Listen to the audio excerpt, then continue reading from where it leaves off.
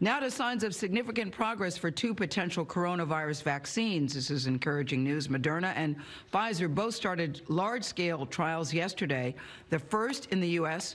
out of more than 150 vaccines in development. About 24 are already being tested on humans.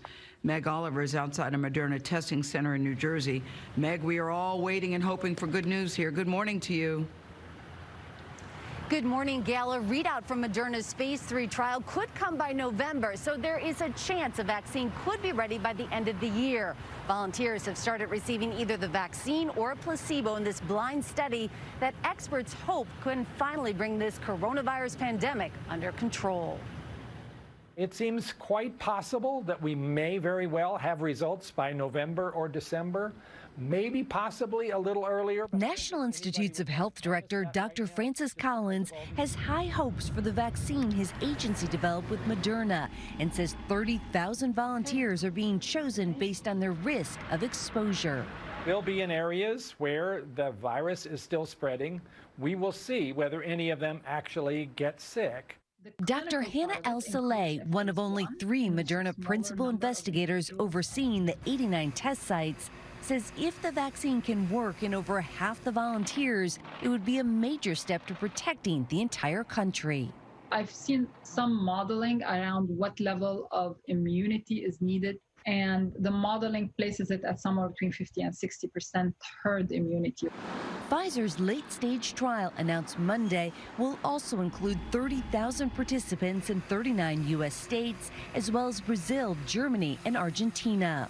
Both vaccines use a piece of RNA genetic code which tells the cells in the body to make a safe, modified version of the viral protein.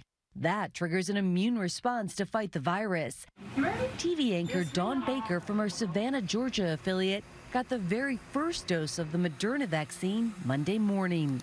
I got tired of just sitting here worried that I can't do any more than wear a mask and try to stay away from people. It's good to know that I could be a part of what could be the ultimate solution. But even if a vaccine is approved and available, there's some question as to how many would take it. A CBS News poll on Monday showed only 30% of adults would get a vaccine as soon as possible. 50% would consider it or wait to see what happens, and 20% say they'd never get one. CBS News medical contributor Dr. David Agus says the usual financial and regulatory hurdles were pushed aside when it came to the development of a COVID vaccine.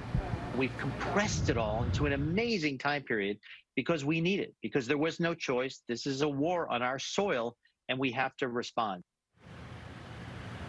Top health officials, including Dr. Anthony Fauci, stress no measures are being cut in the development of any of these vaccines. Dr. David Agus says all safety protocols are being followed except one, long-term studies, and that's simply because we need the vaccine now. Anthony? Yeah, we sure do, Meg. Thank you very much.